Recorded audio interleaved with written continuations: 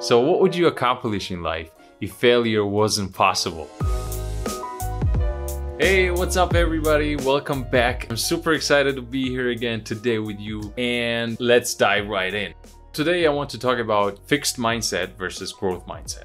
How your fixed beliefs limit you from achieving your dreams, thinking that you are the way you are and that's it. Nothing could be changed about that because that's what kind of person you are, when in reality, the world is missing out on you. You could be contributing so much more, but because you're limiting yourself, you're not even trying. So I want to note here that I'm not implying that if you're not a hero for society, you're a bad person. Not at all. You can contribute zero kindness or zero deeds to humanity as long as you do that because that's your own conscious decision and not a limiting belief. And that's fine. That's perfectly good. I have a problem with you thinking that you're not smart enough, that you're not good enough, that you're not strong enough. I have a huge problem with that because you're doing such a disservice to yourself and the world. Imagine you're a baby, you're crawling around and you want to try to walk. And you get up, you make your first step, your second step, and then you fall down. And then you get up again, you make another step, 2 steps, and then you fall down. And you do it like 10 times. And you turn around and say, okay, you know what? This is not for me. I can't do it. I'm not strong enough. I'm just not built for this. And I'm so tiny. Look at all these people who are walking around. They're so tall, they're so strong. There's no way I will ever be able to walk. Isn't that going to be stupid or what? If you will notice that somebody has that kind of thinking, you're gonna go nuts. You want to try to shake them and say, hey, no, like don't give up. You must try it again because that's not true. That's not who you are. It's just your circumstances right now because you just need to put a little bit more effort in it and you're totally gonna be walking and running and do all these crazy stuff that is possible. So the same thing is true if you have a fixed mindset. I want to make sure that you understand that part because there's almost nothing that you cannot achieve if you have a growth mindset. It will just literally change your life. So what can you do to change your mindset? Well, these are a couple of things that you could. Try not to freeze when life throws a challenge at you. Try to look at this as an exercise. Almost the same as you were learning how to walk. Try to engage in deep concentration. And deep concentration, not about the problems themselves, but solutions. Neurons in your brain and your spinal cord are developing a myelin sheath. They're wrapping around with this fatty type of tissue that acts as an insulator, and it transmits signal much faster, up to 10 times faster.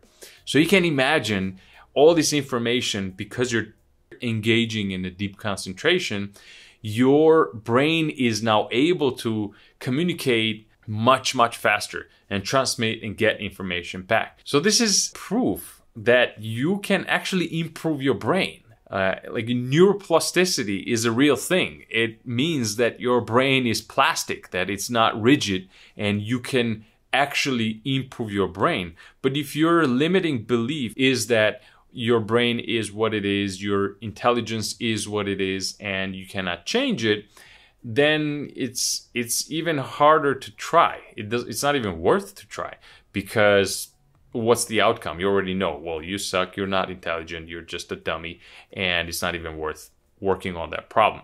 If you ask me though, you don't even need this. Like most individuals, most of you are extremely bright, extremely smart individuals who are just not believing in yourselves. The only limiting belief you have is because you were prey of this media or Facebook ads, all these other people that are super smart and super successful and everything is amazing in their life, which is not true. And when you go back to yourself, looking at yourself, well, you're just plain old loser. You're just a dummy. Like, how come you can't figure out how to be this successful, rich, fit and living this amazing lifestyle, well, you must be a dummy. And that's where the problem is. That's where your fixed mindset limits you. I'm not here to tell you that you are the smartest person. I'm not here to tell you that you can become the richest person. That's just not going to be true. And I don't think so. I mean, I don't think that is the reality. However, I do believe that you can grow from where you are now to where you want to be. That's super obvious to me. Most people don't even live up to their true potential. Well, simply because you're judging yourself based on your past performance and you're underestimating these little tiny increments and growth mindset and compounding effect. Another important thing is don't expect results right away. If you are expecting results right away, it makes you very fragile because you try something a couple of times, it's not giving you the results that you wanted, and that's it. It just breaks you. It breaks your motivation, breaks your drive, and that's it, you give up. But the problem is that this setback is not a description of you or your intelligence. It's a description of the problem itself. That means that that's just like a tougher problem. And that's so sad how some people, some kids think that, oh, I'm a dummy, versus someone who is not really talented in anything but determined and knows that the only thing that is necessary is just a grind.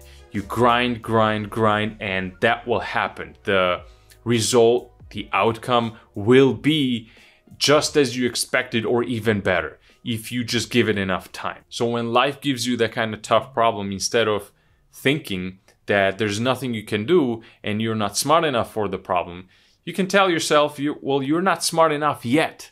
And this is the key. Like, this is the absolute most important key in this whole concept. The word yet. You're not smart enough yet. You're not strong enough yet. But there is a way to be that strong, to be that smart. Another very important part in this concept is not to pay too much attention to what other people think of you. And I know this is very hard. It's not easy to disregard because we're humans and we are paying attention to what other humans are thinking of us, and that's deeply ingrained in our behavior. Pre-modern humans, when we were part of a tribe, when we were even hunters and gatherers, we could not afford to not care about what other people think of you. Well, because you could end up dead, right? When you were part of a tribe and your tribe hunted down an animal, if they think that you're not a good member of that community, well, you might end up without food for the rest of the winter, and then you're screwed. Well, luckily we're not in those times now, and honestly, it doesn't even matter that much what other people think of you, especially when it comes to those like small tiny things that we're concerned about. If you will stop thinking about that part and concentrate about the problem, it might actually become a little bit more fun, because even if you're failing but still paying attention and studying, you're literally making yourself better. Like, every time you attempt a new challenge, you are making yourself better. Like, that's amazing. How can you not be excited about solving problems after this and be occupied about what others are thinking of you? You just drop it. It does not matter. Not only doesn't matter, nobody's really concerned about you. Like, you think you're too important maybe, and you're not. Like, nobody cares. Nobody remembers. It's just not that important. It's much more rewarding if you just drop that thinking altogether and concentrate about problem solving. So what are some other examples of having fixed mindset versus growth mindset? So one example is, as I mentioned earlier, that your personality, your traits, your skills, your intelligence, that you think are set in stone. That also works with other people. Like if you look at other person and that person is really successful, you might think that person is so much more intelligent than you are. And that person has special genetics, versus to understand that that person too is just like a regular person like you, started somewhere on a lower level and then worked his or her way up. And that's it. Also, another way to describe this would be, oh, I'm bad at math or in sciences. And that kind of self-talk means that I'm bad at math now, I'm bad at sciences, and I will always be bad at math and sciences, versus not good enough yet. You just have to do more research, you have to spend more time with those problems, and you'll be good at math. You'll be good in sciences. This could translate also in fitness and health. If you think, oh, I'm a big person, and some people really believe that they're just fat people. I mean, that's just mind-blowing, and it's sad, because that's not true. You can just look at it that's what kind of shape you're in now, but that has nothing to do what's gonna be tomorrow or after 2 years. It's totally up to you, and you have total control over it. Yes, genetics have some role in it, but it's definitely not the entire thing.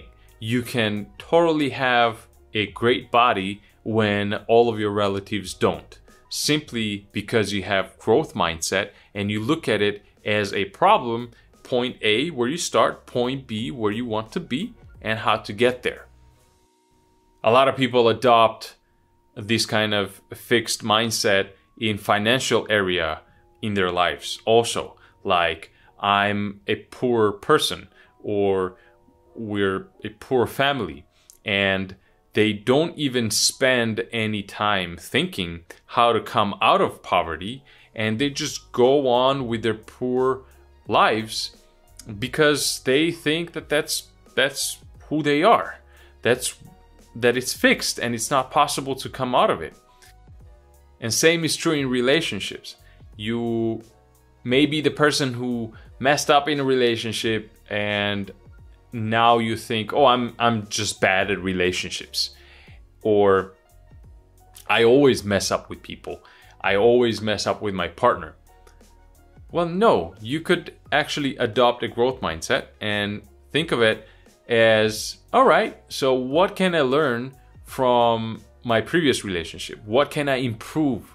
What can I fix? Or what kind of problems can I avoid from the mistakes in my previous relationship? All right, so let's consider an outcome now. All those problems that were around you, that were choking the hell out of you, are almost like free life courses now. Gifts in disguise that you could just choose and pick which area to transform now. How to become best version of yourself. Those challenges are now exciting instead of being something that you're afraid of. All right, thank you everybody. I really appreciate you sticking around. I hope you got something out of this. Please smash that like button, subscribe. It really means a lot. Be resilient, keep grinding, and I will see you again next time.